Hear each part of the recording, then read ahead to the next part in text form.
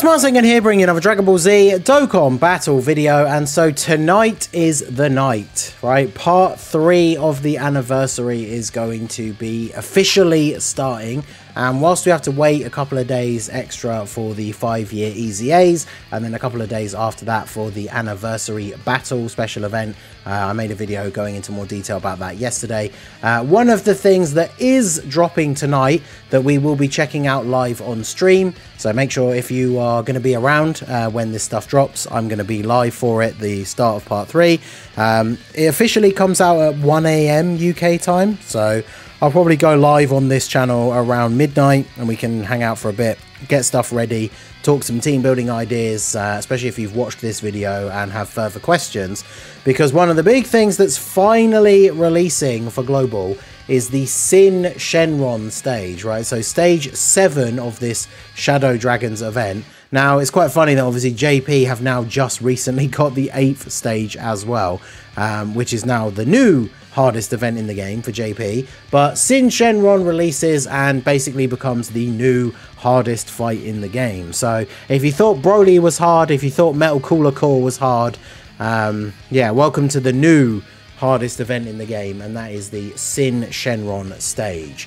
So we're going to talk about exactly why he's so hard in a minute. I don't think there's any extra info here, no. So mission wise, there is a mission for stage 7, which is to beat it with at least 3 Power of Wishes characters. Now obviously, being the, one of the big anniversary events, it should go without saying that the 2 headline anniversary LRs are very, very good in this event, right? Obviously they both build up, they can be very strong defensively, they both have the Spirit Bomb that you can build up to that does tons of damage. The GT duo, of course, being, especially being the ones that actually fought at Mega Shenron, they have the Revival, which can be super useful, whilst also dropping the Spirit Bomb, obviously, which does tons of damage. And they are STR, because the SYN SHENRON is Int, AGL, and then Physical, so remember that.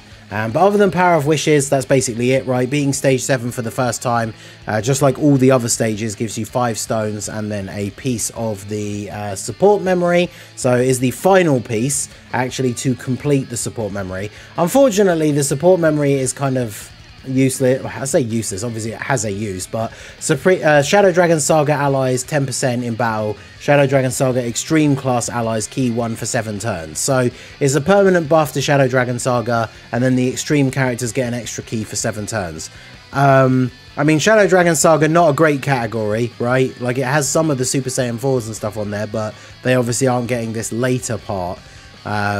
I guess even when like the LR Omega eventually comes out, right, he's leading GT bosses, so the best build of his team isn't even going to be all Shadow Dragon Saga characters. So unfortunately, when you compare it to like last year's anniversary event being the Red Zone, which then dropped the permanent buff to movie heroes and GT heroes, significantly better support memory than this one. But I mean, there you go. The animation is cool, right, with the black smoke Shenron with the cigar.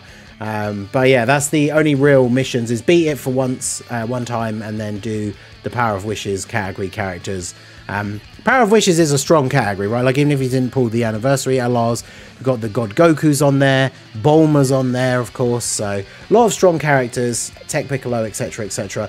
But now we'll go over the main reasons why this is so hard, right? So stage 1, you fight the Int SYN SHENRON. It can't be stunned, can't be sealed, can't be defense lowered, and he randomly changes key spheres. So that can be annoying, right, if you're trying to set up units, especially the turn before you're trying to leave a certain amount of orbs in a certain place. Maybe you're running units that need to pick up a certain amount of orbs, and then obviously that can be a little bit annoying. But overall, honestly, not too bad. And the fact that, as you can see from all those modifiers that he can't be affected by, you may notice he can be attack lowered, so that is pretty useful. Now, his first phase, not really the issue, right? And this is why the Boo duo can definitely be good here, right? Because in the first phase, they get a chance to build up a decent amount because they got type advantage. And then as they get into the second stage onwards, you could potentially already be at the point where you use the standby. Now, when we get into stage 2, you fight AGL SYN SHENRON. Can't be stunned, can't be sealed, can't be attack lowered or defense lowered. And then he does AoE attacks. Now I'm going to go over the stats as well after this. Now his AoE attacks while he's in AGL are definitely not as bad as they are in the final phase, but they definitely can catch you out, right? Like if you have any STR units that really need to attack first in order to get defense, then these AoEs are definitely going to be dealing a significant amount of damage to them. So this is something you do have to be careful of. And this is of course only exacerbated when we get to the third stage where the AoEs become even more dangerous. So the physical SYN SHENRON, same debuff modifiers, right? Can't be stunned, sealed, attack or defense lowered. He defense lowers with his super attack. So if you weren't aware of like the fights that do this already, when a boss lowers your defense with their super attack, that is one of the reasons why they're able to do such massive damage to you. And even if you have characters that have stacked up a pretty high amount of defense, you can still see them take a lot of damage from these attacks because they're getting their defense lowered by the super attack effect. So that is obviously pretty dangerous right off the bat. And then he has AoE attacks as well. So him being physical and these AoE attacks being very dangerous, you can see he launches 2 or 3. Now sometimes you can get lucky, just like with any RNG, sometimes bosses don't super you. Sometimes he doesn't do any AoEs, sometimes he only does 1. And then sometimes he does 3 and they're all in slot 1, which is the absolute worst possible situation you could be in, because no one on your rotation gets to attack before he starts firing off these crazy AoEs. So one thing to bear in mind that you definitely have to think about when you're building your team for this event is bringing units that do not require attacking to get their defense. Now bringing the odd one also isn't necessarily going to mean you automatically fail, but I mean, at the end of the day, a lot of it is RNG in this game, right? You could get them on a rotation where he is then attacking 3 times in slot 1, or even once. It like depends on the unit, right? And how much defense they actually do need to get from attacking. But that's something you have to really think about when building your teams to fight this SYN SHENRON. So if we go ahead and look at his stats here, let me put this more in the middle, there we go. So SYN SHENRON in the first phase, the int one, 33 million HP, 330,000 attacks. So what that means is his normal attacks do 330,000 damage, but this is before factoring in your unit stats, right? So if your unit has 330k defense, then they take no damage. Well, they take double digits, right? Because you can never take 0. Now, bear in mind, obviously, you have to then factor in things like type advantage. Technically, extreme units do more damage to super, so that is slightly higher if it's super units being attacked. And obviously, it's less damage if you are a physical unit and more damage if you are a tech unit. So a super tech unit is going to take more damage than this. But if you've got units that are rocking around 400 to 500k defense, then they're not going to be taking any damage from this guy when it comes to his normal attacks. His super attack does 924,000. So his super attack does almost 1 million damage. But again, defense wise, like it means if a character's rocking, say 500k defense, they're still taking 424k from this super.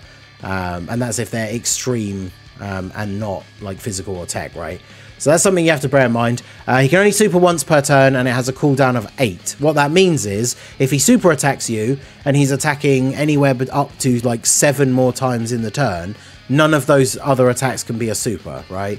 Now, if he's attacking you as the first attack of the turn and there are 8 other attacks, then in theory, he could super attack again as the final attack of the turn.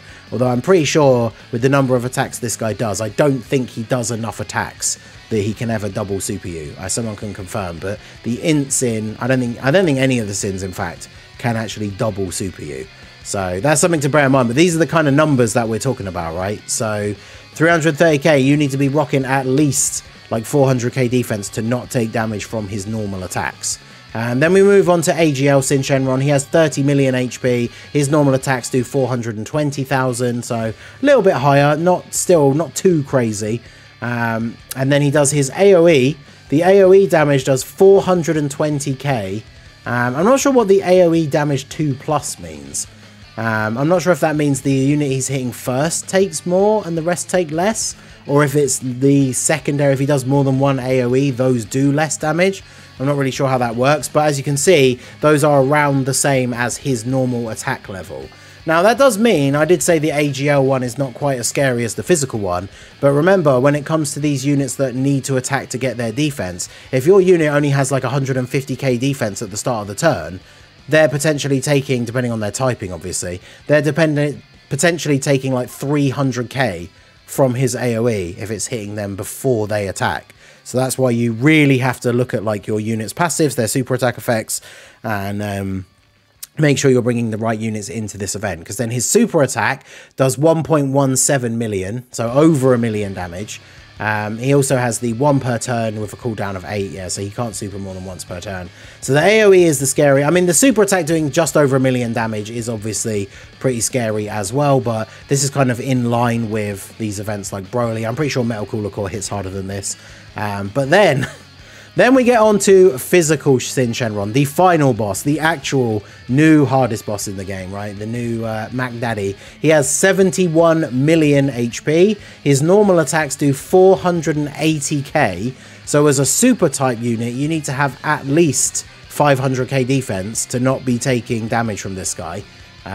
Which is, you know, some units, just if you're not meeting that threshold, then you could be in trouble. He attacks 10 times in a turn, and he can AoE up to 3 times. And his AoEs, as you can see, his secondary one doesn't do less damage. So this is why he is more dangerous than the AGL one. And they just all do 480k, which again is the same as his normal attack power. So if you have a unit that is, what did we say before, 150k defense at the start of the turn, if they're a super unit, they're potentially taking like 300k from his, or sorry, 400k almost even, right? Because they're taking, we take away the 150, that leaves like 330. And then if they are super type, they're taking a little bit more. So yeah, they're potentially taking like 350k damage from these AoEs that he could be doing multiple of. So yeah, that's the big scary thing for the SYN Shenron fight, right? All these AoEs. Now again, you can get lucky. We've all seen these truth videos where he's only attacking in like slot 2. And so then you can put any units on that rotation that need to super first to get their defense. They can go nicely in slot 2, so they're not taking any normal attacks in slot 1. Then they get to super, then he does his AoEs, and then that unit is fine. But sometimes all those AoEs are in slot 1, and depending on the rotation you've got, it's either use an item or it's GG for you, basically. So that's something to bear in mind. And then his super attack does 1,344,000. I think that is less damage than Metal Cooler Core, but the reason why it's more difficult is because he's doing that and potentially a bunch of other AoEs in the same turn, and it only has a cooldown of 5. And how many times does he attack in a turn? 10. So, like, technically it is possible that he could double super. I don't know if anyone has had that happen before. I've not watched a ton of the SYN Shenron videos from JP, because I do like to formulate a lot of my own opinions and do this stuff myself. You guys know that if you've come out to a lot of the streams or videos where I'm doing an event for the first time. But in terms of how the stats work, if he's attacking 10 times in one turn and his cooldown super is 5, then in theory he can super twice per turn. So that makes him like Broly, but doing around the same, if not slightly more damage, and then also doing potentially 3 AoE attacks in one turn. So this guy is absolutely insane.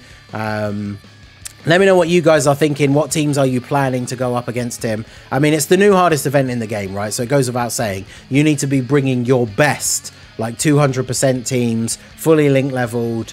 I don't know. I don't know if this event has been beaten with a free-to-play team. I'd have to double check. I'll have to check Jay Fanta's content, but I'm sure if anyone's done it, he's done it. But yeah, this is going to be a tough one. So, I mean, obviously free-to-play, if you're a free-to-play player, that doesn't mean you don't have summonable units, but I don't know if anyone's done it with like a team of full free-to-play units, but certainly going to be interesting. So we'll be trying that out for the first time on the stream tonight when it actually drops. And then, of course, based on the polls that I posted for you guys to get an idea of when you would want it to be, straight away or waiting until the weekend, I can announce, I'll be posting on Twitter about it and stuff as well, but I will be doing the stream that I know a lot of you guys have been waiting for out there in the community, fellow supporters of the Heroes agenda. I will be doing the Heroes versus SYN Shenron no item attempts on Monday. It will technically start early Monday evening UK time, so it'll be like late Monday morning / Monday afternoon in the US, I guess, depending on where you are. And yes, I'll be doing these no item attempts. So we all remember Truth made his video of Heroes versus Sin of over an hour of him dying. I made a response video. I think he made another one back to me. And we kind of discussed it a little bit both on Twitter and in those YouTube videos. But you know, if there's one person in the community that's going to get it done, it's going to be your boy. So come out to the stream and, you know, I'm not saying it's going to be a one and done, but we're going to be live for a good few hours, I imagine, slogging away at it. But I've done every other event in the game with the Heroes team. Every stage of every red zone, all 6 of the Shadow Dragon stages that have released so far. This SYN Shenron stage, when it comes out, will be the only event in the game that I have not beaten with the Heroes team. So we will be doing that stream on, well, what is basically tomorrow. So come out and check that out. It's definitely going to be a fun stream. Even if we don't end up doing it on the first stream, it's definitely going to be a lot of fun. So come check it out. And I mean, yeah, if we get the winning run done, not only is it going to be the run that Truth couldn't do, you guys will get to say that you were there when it happened. So hopefully I'll see you there. But let me know what you guys think about SYN. What team are you planning to take in against him when the stage comes out? Let me know all of that down below in the comment section. So that is going to be it for the video, guys. This has been the Masked Ningen. Smash that like button, subscribe to the channel if you are new. Check out the links down below for the Discord and the merch store, and I will see you all again soon. Have a good one.